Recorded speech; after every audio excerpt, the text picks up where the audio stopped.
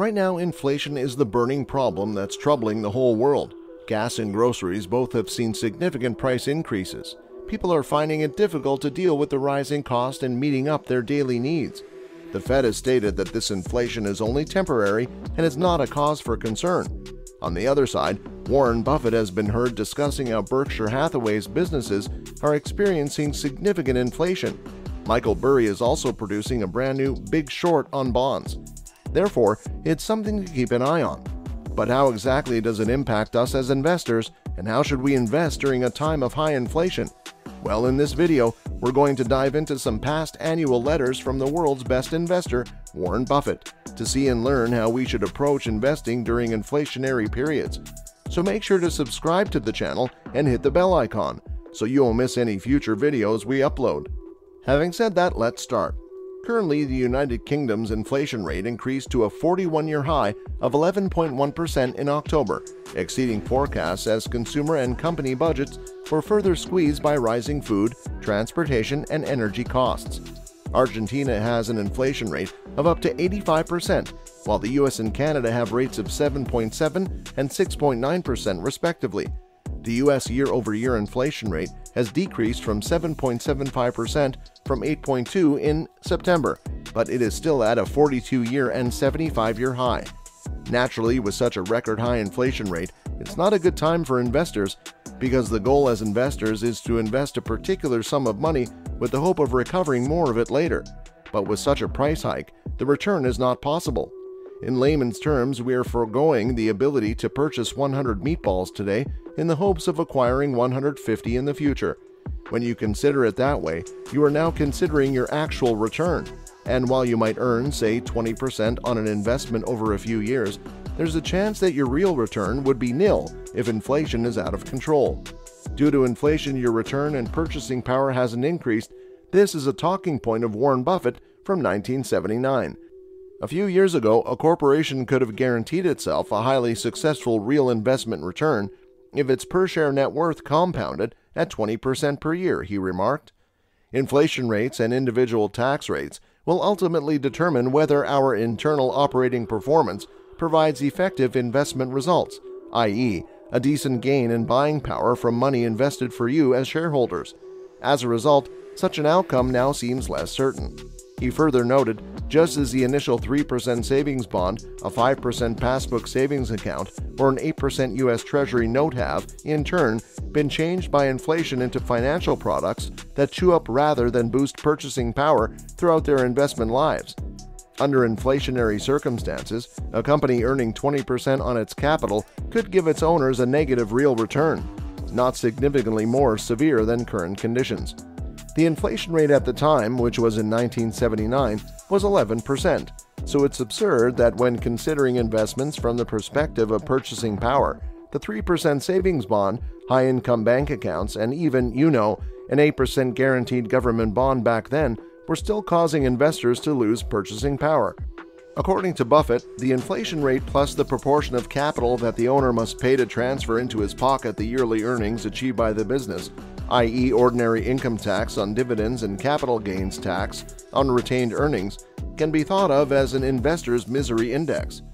In 1980, Warren Buffett used the analogy of a typical tax-paying investor climbing a downhill escalator whose paces have increased to the point where his upward progress is zero. Even though the investor consumes nothing at all, real capital shrinks when this is more than the business's rate of return on equity. So what are we to do? This is Warren Buffett's explanation of the kinds of companies that typically perform well, even during times of excessive inflation. According to him, such a business must possess two qualities.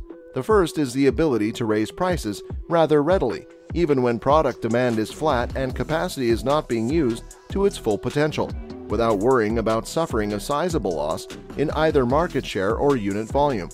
The second feature is the flexibility to accept significant dollar volume increases in the company, which frequently result in actual growth with just modest additional capital investment. It makes sense, doesn't it? Why not pass those additional costs on to the client when the company is experiencing greater costs that are hurting its margins? This is absurd. No business could pull that off. People would simply go elsewhere and purchase the less expensive item. However, if the business has a moat, There's a way.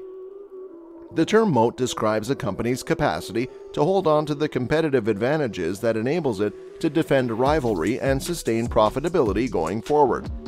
Assume you run a small production firm and have invested in training all 50 of your staff members to utilize a particular software.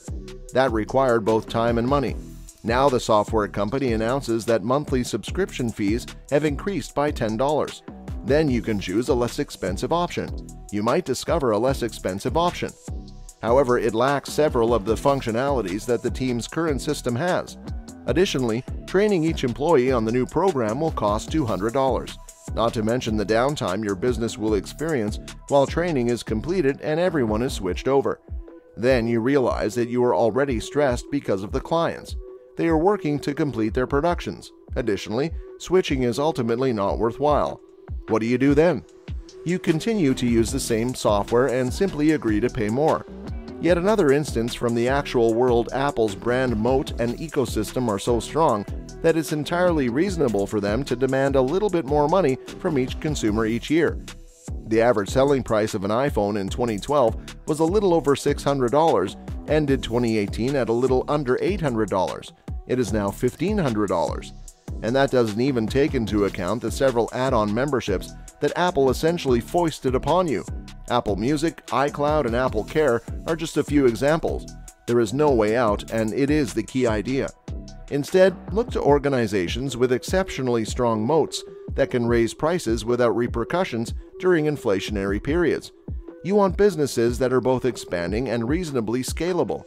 You want your company to be able to handle significant dollar volume growth in sales with only modest new capital expenditures. A shipbuilding company, for instance, might have difficulty with this. Building a large ship is expensive and you won't make significant profits doing it. The capacity to scale up their business such that the reduced margins don't influence the financials is the second trait that helps your organization grow, even during periods of inflation. So invest in or create a business system that generates recurring income but needs little startup capital, such as networking or internet marketing. If given the option to start over again, I would choose network marketing, as Bill Gates famously said. According to Warren Buffett, the greatest businesses to buy during an inflationary period are ones you can purchase once and stop making capital investments afterward. It was a wise investment. Whether or not we are experiencing inflation, you should choose the index fund as opposed to trying to pick specific stocks. Investors should follow what Warren Buffett advised to them. When trillions of assets are managed by Wall Streeters charging hefty fees, the managers typically gain outsized profits, not the clients. Large and small investors alike ought to continue with inexpensive index funds. It's not just a piece of advice. According to Mr. Buffett, he has also directed his trustees to invest 90% of his inheritance for the benefit of his wife in an S&P 500 index fund following his demise. Buffett does, however, have one additional piece of advice for individuals looking for the best course of action during an inflationary period, since sometimes there is simply no escape. Even stock market investing might be challenging in these times. No matter what happens to the value of the currency, you are quite likely to keep your purchasing power if you own stock in a successful company. If your company has a moat and can raise prices without experiencing any negative effects, it will genuinely succeed while everyone else fails. But suppose you don't have investments in such companies. How should you invest appropriately in light of the relatively high levels of inflation? What can you do? The best investment against inflation, in Buffett's opinion, is to increase your earning potential and talent. Be incredibly proficient in something. Very few people can fully utilize their talents, and if you can, they cannot tax you while you're doing it. They are unable to rob you of it. The best defense against a currency that can depreciate quickly is to become more helpful in your activities and profession. Yes, improve your worth. If you can keep your purchasing power, you'll still be in a wonderful position to invest and probably be able to acquire some bargain stocks once inflation has subsided. You can still think about purchasing stocks if you are still interested in investing in or purchasing something other than index funds. Purchase companies that are resilient to economic downturns. Businesses that develop or sell consumable products include Walmart, Target, Apple, Coca-Cola, Johnson & Johnson, Kroger, AT&T, and others. With all these statements made, The information in this video is only meant to be educational or entertaining and is not intended to be financial advice. We don't dispense any financial advice. Always do your research before making any financial decision. That's all for today's video, guys. So what's your plan for investment during this time of inflation? Tell us your views in the comment section. See you in the next video. Until then, cheers.